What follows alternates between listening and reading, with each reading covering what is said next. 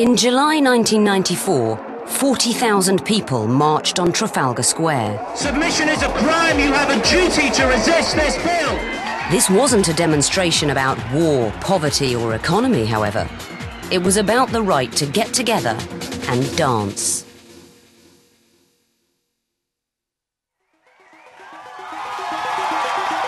The Jazz Age and its degenerate Charleston in the 20s. White British girls jitterbugging with black soldiers in World War II. Jiving teenagers in the 50s. Young people dancing has a perennial tendency to worry and provoke people in authority.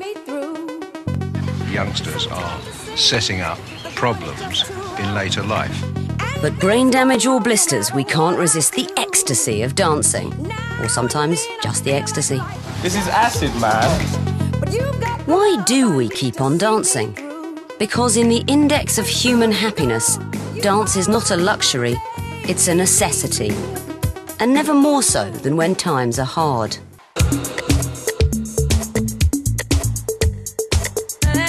And there was another souvenir brought home by holidaying Brits, acid house. I remember walking through, opening the door of the Astoria and being hit by this surge of energy which was unlike anything I'd ever seen before. The wide-eyed stares, the slight lack of control. Eat-up white kids who, kind of with smiley T-shirts and bandanas on. Acid house was the movement that took a whole century and a whole world to create.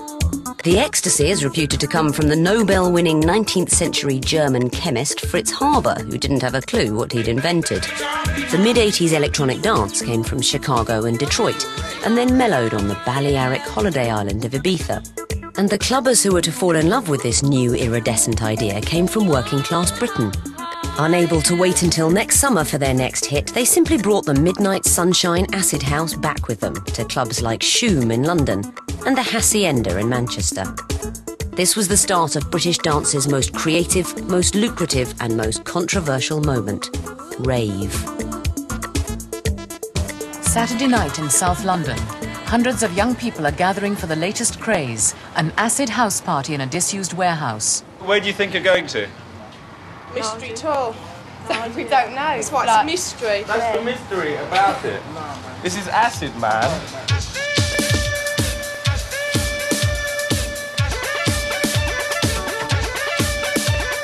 People were travelling and driving to old warehouses or old mills. Padlocks would be broken off front doors, sound systems would be put on, and word of mouth or flyers would advertise the location of a dance event for one night and one night only. Well, when it first started, it was really different. The music was like nothing else really that had been around.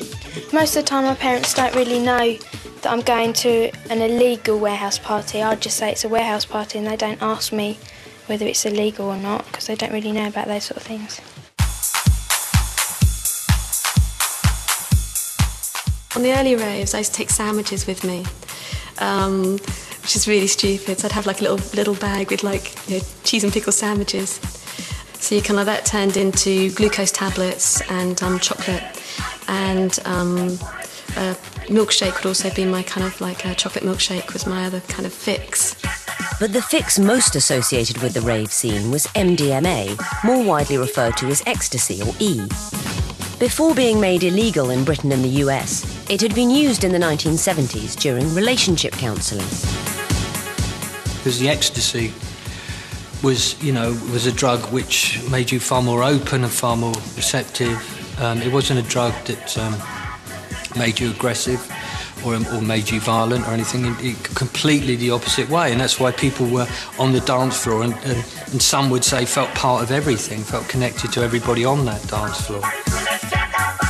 For some people, taking an E made the difference from standing at the bar and being boring to actually getting out and becoming part of the group. Ecstasy got rid of your inhibitions, and suddenly everybody was just out there dancing, which is why you got some really good dancing and you got some really crap dancing.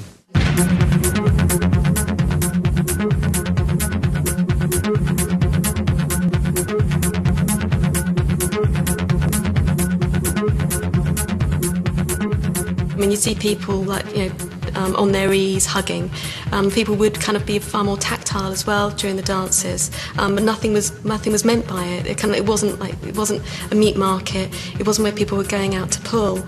It was like, how many hours have you danced for was kind of like, the aim of the game.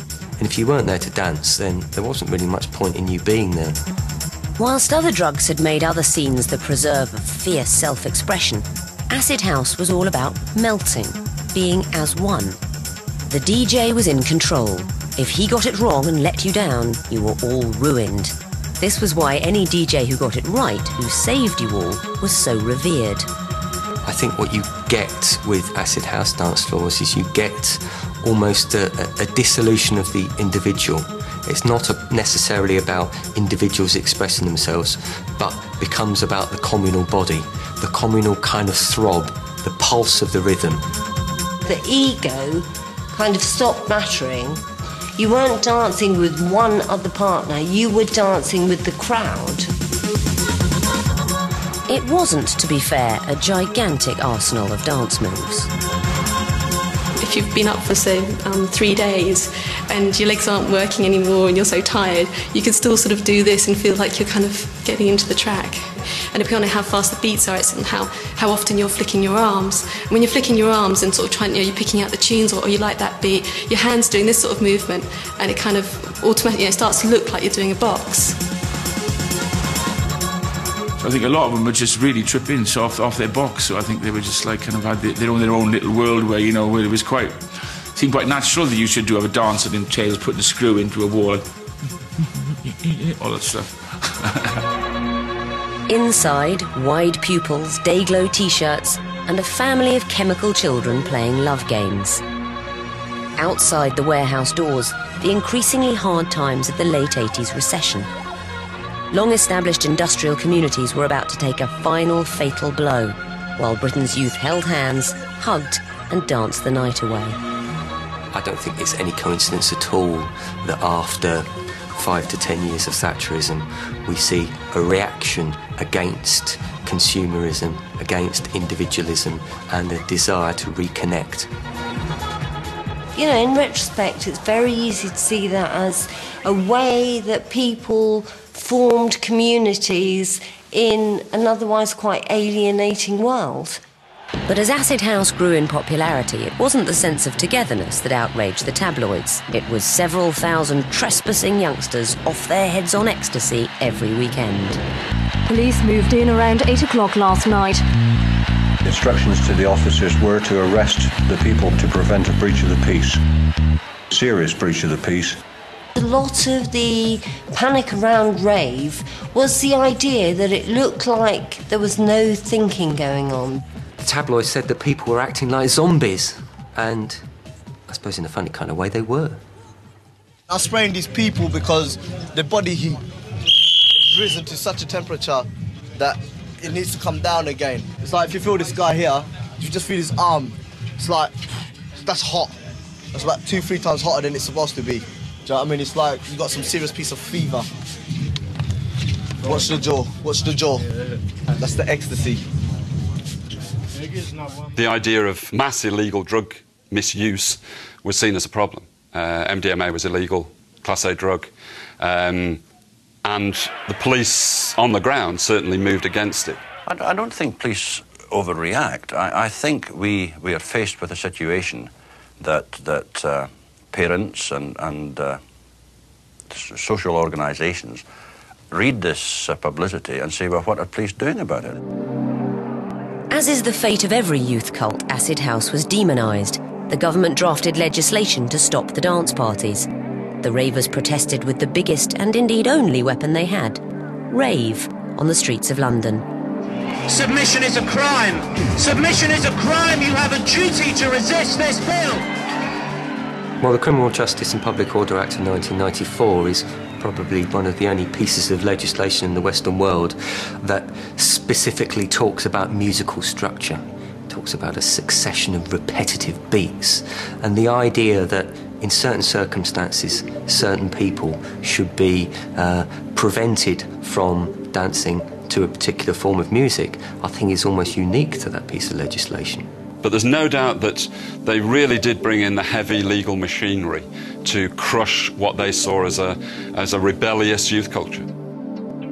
But the genie was out of the bottle. Rave didn't die. Rave made too much money for the promoters to die. It just became legal. During the 90s, dance led to the modern urban renaissance.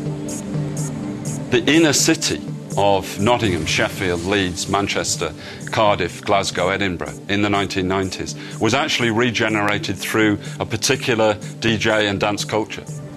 Those inner cities, particularly right at the centre of the cities, they brought people back in, they brought tourists from all over the world to see this dance culture. Hacienda was a great example. A club which was previously a yachting warehouse was turned into one of the most famous nightclubs in the world. Interestingly enough, it's now, like the rest of Manchester, a block of apartments, the Hacienda apartments. But for all the social analysis and luxury flats, for many, rave's legacy was personal and permanent. A lot of people were like profoundly changed by the experience of that period in time. You know, that first flush of acid house was just an amazing thing to participate in and experience.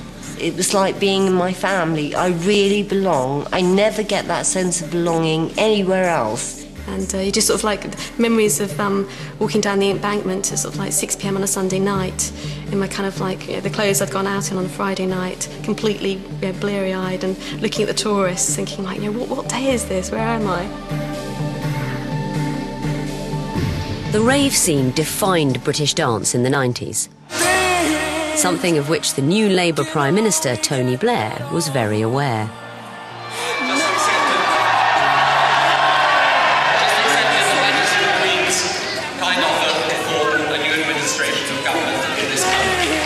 Blair played a dance anthem by Dee Ream on Victory Night in May 1997. The message was clear: things can only get better. It was a carefully spin-doctored statement of intent from New Labour. It was saying we will not outlaw, but embrace and absorb youth culture. In this, Labour was simply adopting the attitude of the public. Late 20th century Britain was embracing more divergent music and dance forms than ever before.